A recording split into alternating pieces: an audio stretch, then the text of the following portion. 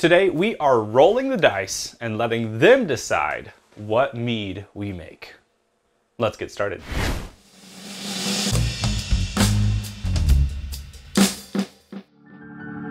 All right, so this video is it's gonna be really fun. We are taking 5 different dice and rolling them, and they are going to dictate what mead we make. So we have a D20, which is a 20-sided dice. We have a D12, we have a D8, we have a D6 and a D4. So these are all different kinds of dice you need. You can also do this, and I encourage you to, it's kind of part of the fun of this. Roll these dice and then it will dictate what brew you make. Here is what each dice means. The D20. When you roll the D20, it will be telling you what percent ABV brew you are going to make. Now, here's what's tricky. If you roll a 1 through 4, you are going to re-roll and add those numbers together. A little complexity there. If you roll like a 24, not gonna happen exactly, but that basically just means get as high ABV as you possibly can. If you roll an 18 to a 20, you're gonna also re-roll and take the number you get and subtract. So let's say you roll an 18, you re-roll and get a 6, you subtract those, you'd make a 12% mead. That's the D20. The D12 is what fruit you're going to use. So here are all the fruits based off of the numbers you would get. The D8 is what kind of yeast you're going to use. You have bread yeast, 71B, yada, yada, yada. Here's all of that. The D6 is what kind of honey you're going to use. We have buckwheat, clover, orange blossom, wildflower, meadow foam, or blueberry blossom. And the last one is the adjunct, or what little change you're gonna make. So this is to where you have to bochet the honey. If it's a 1, it's an oaked mead. If it's a 2, no water mead. If it's a 3, and carbonated is a 4. So we're gonna go ahead and roll our dice, and we're gonna figure out what mead we're going to make. So let me go ahead and do this. So the mead we're gonna have to make is, so we have a 9, a 3, a 4, another 4, and another 4. Okay, so that means the mead we're gonna be making is going to be 9% ABV. It is going to use, it's gonna be an apple mead, 9% apple mead, using Kveik Voss. That is with wildflower honey and has to be carbonated. Not exactly the most exciting mead, because I think I've made something like this before, but we're gonna go ahead and make it. So let's go buy some ingredients. So now we go ahead and we mix up our ingredients. As you can see, I have all of them here. I even added 1 teaspoon of Fermented O to give this some yeast nutrient from the beginning. And now about 24 hours later, it's fermenting. So we let this ferment all the way through the primary and then come back. All right, and we're out of the primary. The starting gravity was 1.065. After this primary, it was 1.000.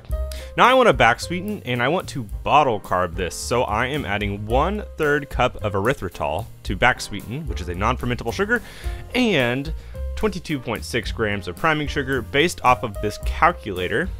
It's important that you use a priming sugar calculator so you don't blow up bottles. And now I am going to bottle them and cap them, and we're gonna wait about 2 weeks to let them bottle carb.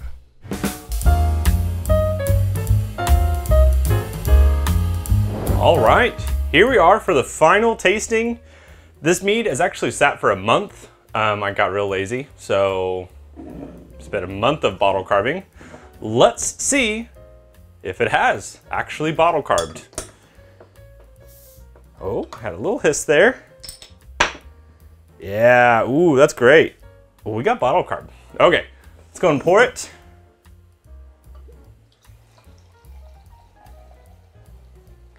Nice.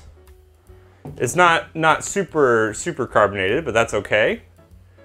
We definitely have some carbonation in there. All right, well, let's taste it.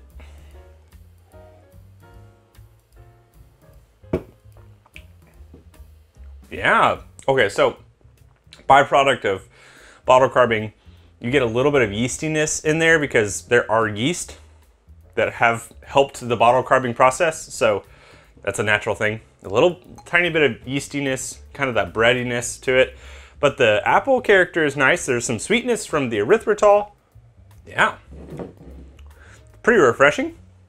If I were to do this again and not bottle carb, I would probably, if I were to do it again, I would probably not bottle carb it, I should say, because I would want to present more honey character. There's a little honey character here. There's some floral notes in there. But for the most part, it's diminished, been kind of fermented out. Probably the best way to say it. So it's really, that's not bad though. The carbonation's refreshing. Oh yeah, I dig this. It gets better and better each sip. I liked the way I did the apple. Honestly, I think it worked pretty well.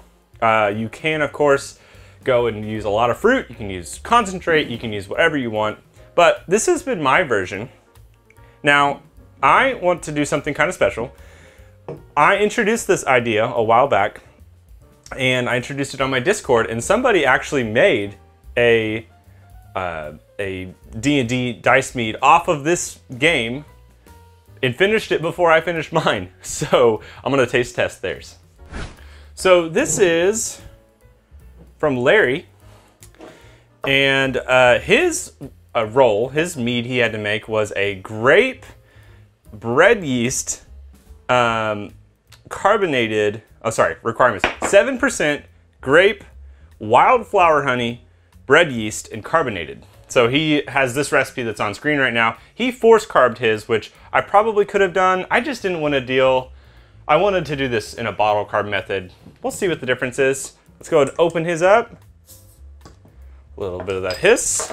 Force carbed, which is nice. I bet that means his is going to be way more clear than mine. Oh, good carbonation level.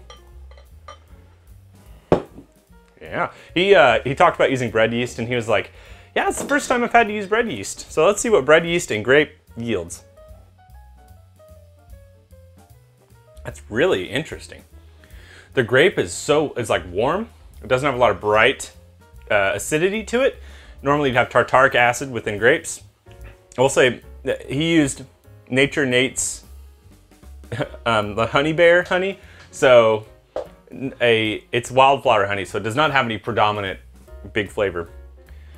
This smooth though started about the same time I made mine.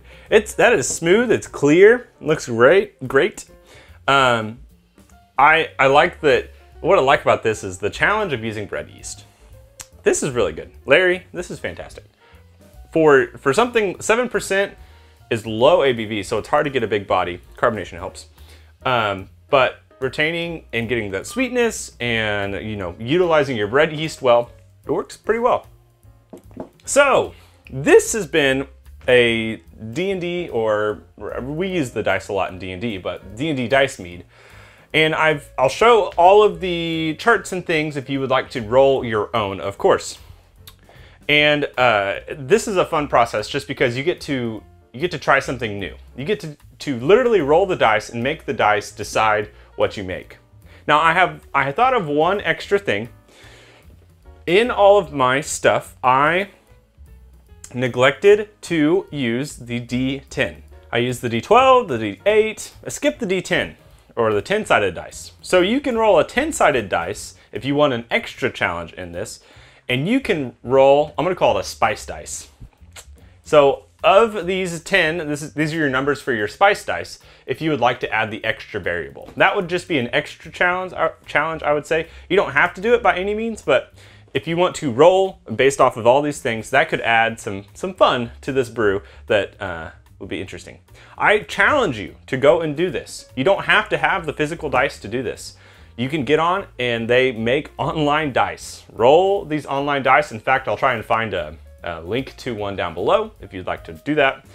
But challenge yourself with a new mead, with a new way to make mead. Of course, make regular meads, plan your meads, but take this challenge and see if you can make whatever thing you get taste amazing. Let me know if you actually do this below and what you roll. because I would love to hear the results. I'm sure, obviously, there's endless combinations of results, so it'll be fun to see in the comments what everybody rolls. And then, of course, if you actually make it, how it turns out. Shout out to all my friends in the Discord. Shout out to Larry for making this mead and finishing his before me. I've had a lot of fun, and I will be back with more content. I hope you take this dice challenge and have a great day. Cheers.